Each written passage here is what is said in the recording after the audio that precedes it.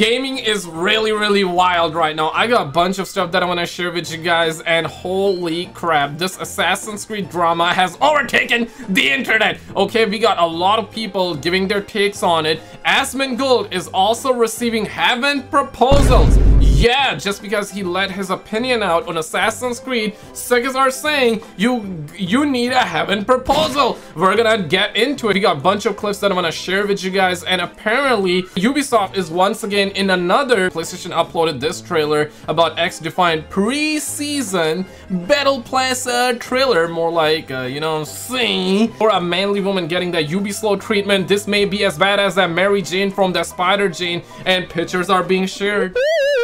We're gonna get into it right now, guys. Like the video if you think woke is bad. Dislike the video if you think woke is good. Woke is good. I wanna know where you're at. I roll this one. Wait for it. That Park Place. CD Projekt Red senior lead weapon artist apologizes for noting criticism about Assassin's Creed Shadows is valid. Context, apparently one of the dev from CD Projekt Red came out and he was like, yeah, this is like bad, right? Like they are really destroying the Japanese culture. And right after that, he reverted. He went back on his words. Okay, check this. Now, one thing I'm going to throw out there, never apologize to these people. You set a precedent, if you do, for their moral authority, and you show weakness. And besides that, these wokesters are never appeased, so the apology doesn't help you anyway. But anyhow, the article says, CD Projekt Red senior lead weapon artist Michael Kalisz apologized for claiming that the criticisms Ubisoft and its development team are receiving for Assassin's Creed Shadows are valid.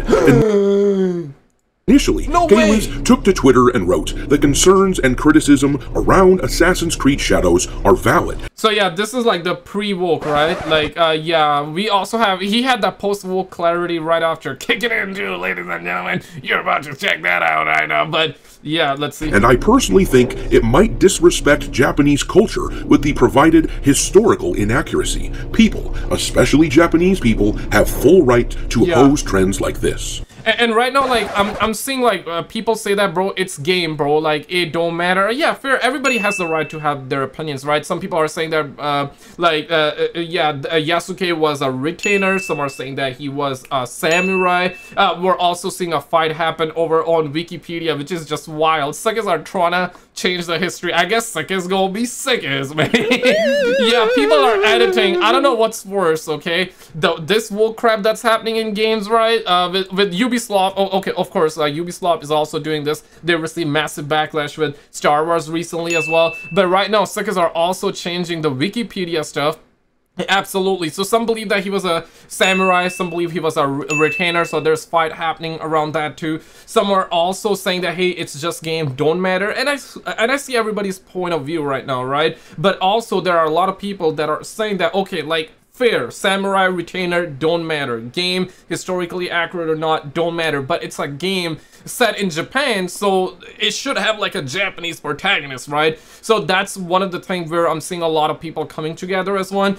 And more so than that, a lot of people are also talking about the price point, which I want to dive right into after this one. And that's why apparently Asmongold is also receiving heaven proposals. Yeah, wait for that one, but check this. Logical. Kalisz apologized for these comments on May 19th. He wrote, "I've noticed criticism." So 2 days after he apologized for saying whatever he said, that yeah, we don't want it's like bad for the Japanese culture. It should have basically have a Japanese protagonist. So now he's like walking back on that. Okay.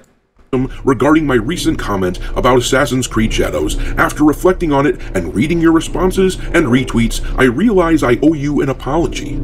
He continued, "First of all, I acknowledge that I am not qualified to share statements or discuss such topics. Your feedback has highlighted the importance of being more informed and respectful in my opinions. It has also shown me that we should be more open to new ideas and not restrict ourselves too much while..." New ideas. Gotta be strong, gotta be independent. Yeah, these are the new ideas, ladies and gentlemen. Oh man. You're really sharing that? Okay, I did not see this picture till now. What game is this from? Yeah, damn, Stunning and Brave, right? Like the video if you don't want Stunning and Brave. Dislike the video if this is what you want. And yeah, this is Lara Croft, man. Oh my god, bro. Like, look at that, bro. What? Y'all think this crazy? Yosik is really doing that? It's not just one game. It's like you're gonna end up finding these examples. After laying off half of the studio, Immortals of Avium's devs have now reportedly forloft, hopefully that's how you pronounce it, most of those left. Bruh, indeed, and this also recently happened, I believe, in Pokemon, right? So look at that. This was before. This is the after, though. This is the after, like the boxy character.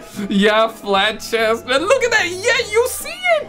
This was before, this was after. And SKizzle are saying, please roll back this atrocious update. I hear you, brothers, I hear you. And yeah, Mary Jane also ended up getting a testosterone shot in Spider-Man. I swear to God, it's wild. But wait for it. While creating new worlds, we all draw inspiration from a wide range of media, and that's great. I appreciate your patience and understanding. I've learned something valuable and will strive to do better in the future. Kayla's concluded, I'm looking forward to the next Assassin's Creed. The setting intrigues me a lot. Loser. Get a friend, loser. Now, the first thing I want to point out is how this never, literally never, goes the other way, does it?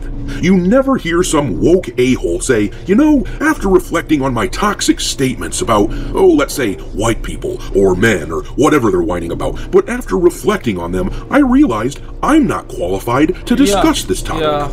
It never... He's a game dev. I think he's qualified. I think he's qualified. It looks like that he heard like a knock on the door. Perhaps like a woke police came on and they were like, "You're talking way too much. You're talking way too much." I kid you not, man. When I first saw this, let me actually show you guys this real time. Okay, when I first saw this crap, bruh, I was mind blown. So yeah, CD Projekt Red dev walked back. You guys just saw that, right? Now, a couple of days ago, they also apparently came out and they said that we're proud to receive the Diversity Charter Award for our menstrual leave benefit in the category of innovative approach to diversity, equity, and inclusion in business. And apparently, they are getting awards simply for having menstrual and basically taking a leave for that. Bruh. You cannot make this up, bro. You cannot make it's like if a guy it's like a guy saying, bro, like I had an erection today, so like I need to take a leave. Bruh. It's what are we doing out here? This is linked with gaming, of course it's linked with gaming. CD Projekt Red does that. So they had like one good employee, I guess, and now he's also gone. And I don't blame the employee. I feel like that if he did not walk back on whatever he said, he would have been fired. And I personally, like, listen, I don't want these devs getting fired, like especially in this climate, in this economy. Oh hell no, right? So I understand why he walked back. Or maybe he saw the light. Maybe he saw the light. And I'll tell you why. Because the pressure to be anti-woke comes from the bottom. It's a grassroots movement. It is simply built on people thinking for themselves. Whereas the pressure to be a woke automaton comes from the top. Corporations want you to be unthinking tax cattle and wage slaves. That is what they want. And if you want evidence that what I'm saying is correct, that actually the opinion that this guy originally expressed is a popular grassroots opinion shared by the majority, then take a look at the trailer for this turd of a game. Assassin's Creed Shadows currently sits at a ratio of 265. And I know, like, you guys probably not gonna like what I have to hear, what I have to say. You're not gonna like what you're gonna hear next, but guys, it's true.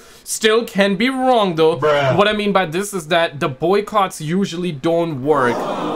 They do work, but outside of games. They do work in gaming too, don't get me wrong. Like the Helldivers situation, that was beautiful. Everybody came together, that happened. But like in terms of brands that are known, like Assassin's Creed, Call of Duty, yeah, Call of Duty situation happened, right, with Nick Merckx. Still is the best-selling game, bro. Still is the best-selling game. So it's like not even in my opinion. I'm giving you this opinion based on the data. Now, surely what we're hearing is that Assassin's Creed Shadows pre-orders are reportedly very strong. Oh shit! Because the amount of backlash that's online, you would think that it would not happen, right? That the game is not gonna sell well. But apparently, we're hearing that the pre-orders are reportedly very strong. The report is coming from Tom Henderson. He's very credible. We covered his news a bunch of times on the channel. Now I know some of you are gonna be like, and it might be true, that when the game comes out and in the long run it might not be that it might not be best-selling.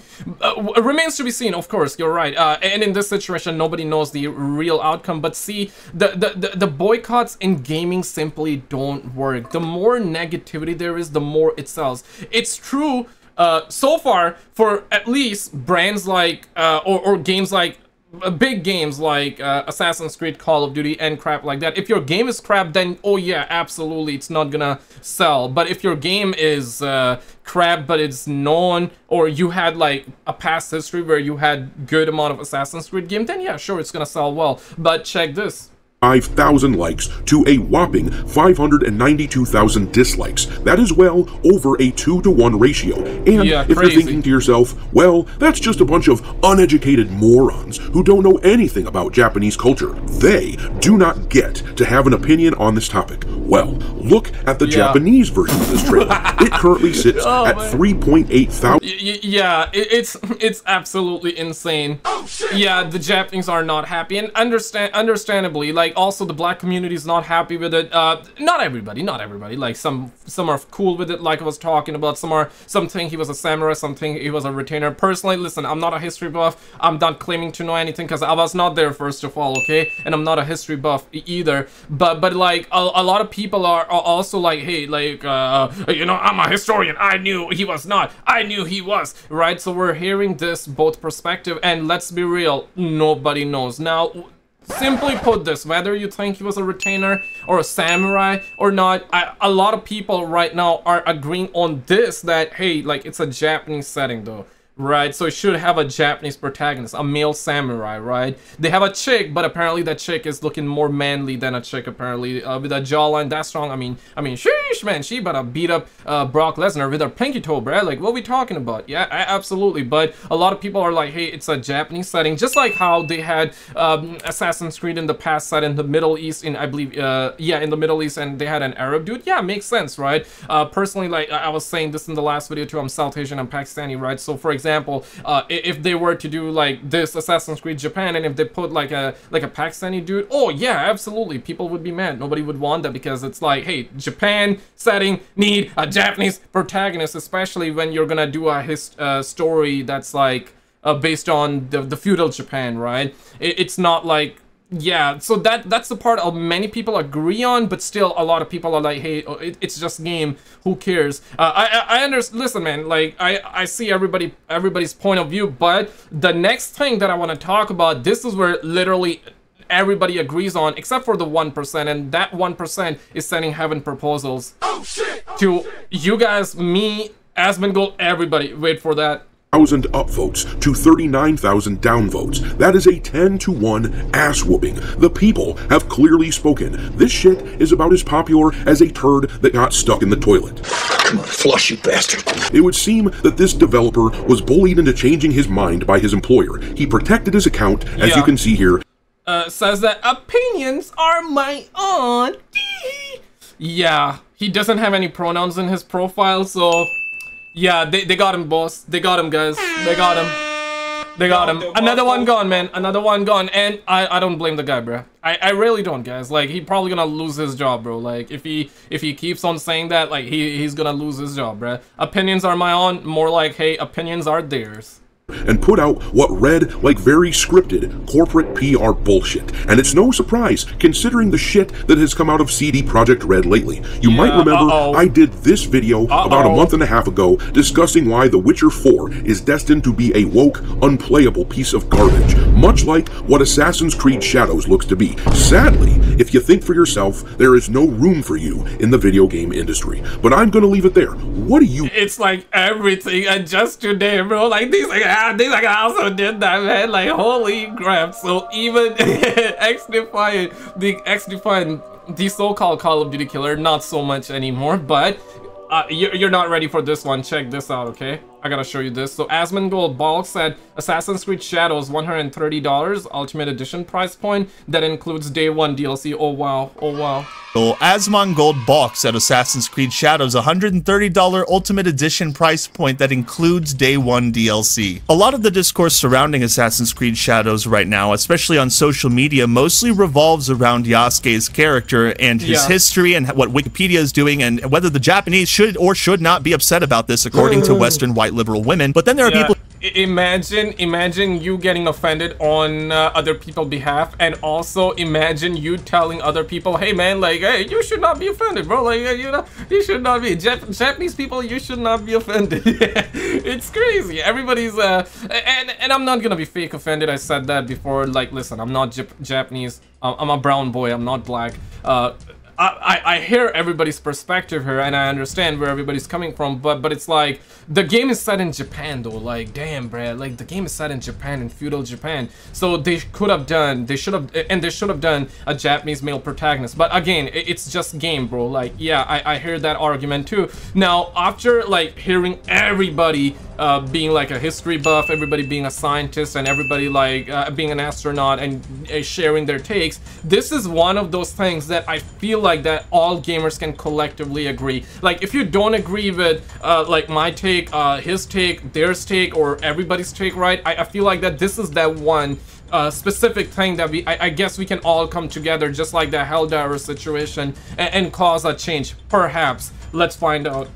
Who focus on other issues that are also really important, and maybe even more so than the issue at hand. The insanely stupid price points. They're overcharging for this game. I mean, they're trying to get away with it, and Asmongold thinks that this black character in this video game is just a distraction to get people to not pay attention to this thing, which I also find to be a reasonable take. Of course they could do something like that. Make a controversial video game character for attention and for pre-order sales. Yeah, absolutely. Movies have done that. Yo, my bad for my bad for hiding your cat in the back here. Bruh. But like, brother gotta do what a brother gotta do, okay?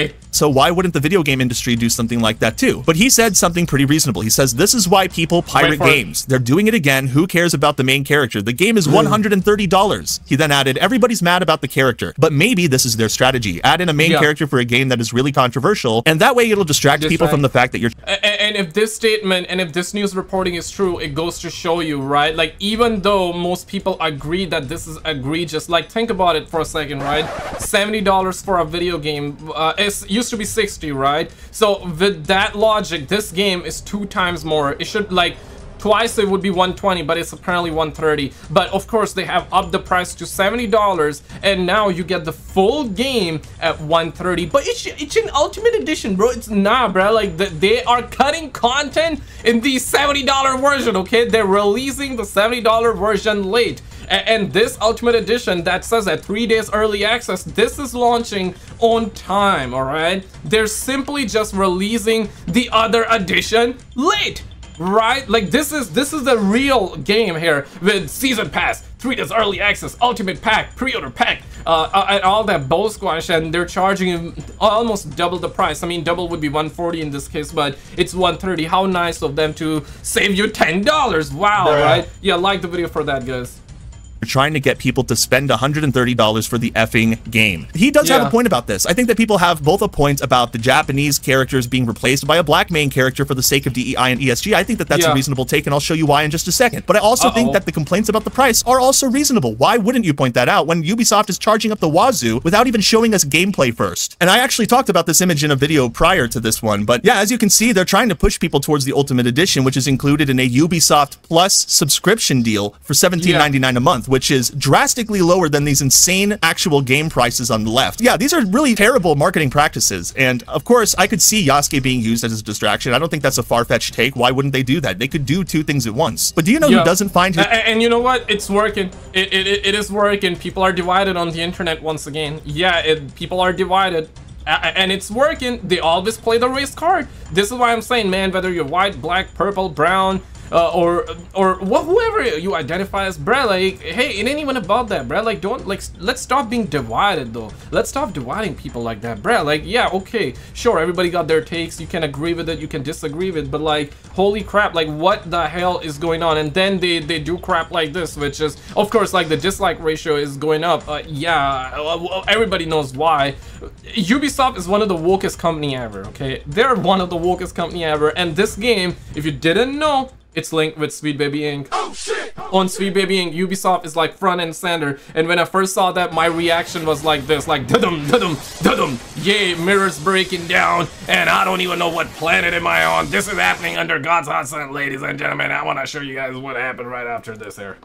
His take reasonable? It's 22,000 people on Twitter who apparently want him dead. 22,000 people wish death on Asmongold for thinking a game being $130 is outrageous. We are cooked as a species. Now, could you say for certain that these 22,000 people liking this post actually want Asmongold dead? You can't really say for sure, but check out what this person says in response to Dexerto. So Dexerto says maybe this is their strategy, so he quotes Asmongold, and JT says in response in a quote tweet, "Words can't describe how happy I am and how fortunate I feel to live in the timeline where two mad effing died, but please, Lord, I need you to perform one more miracle for me." This person is not only glad that another person died, but he wants Asmongold to die as well and is praying to God for that to happen. God doesn't take kindly to prayers about you wishing death on other human beings, right? But apart from, like, imagine asking God to, hey, I want this person to be sent to heaven or hell in this case.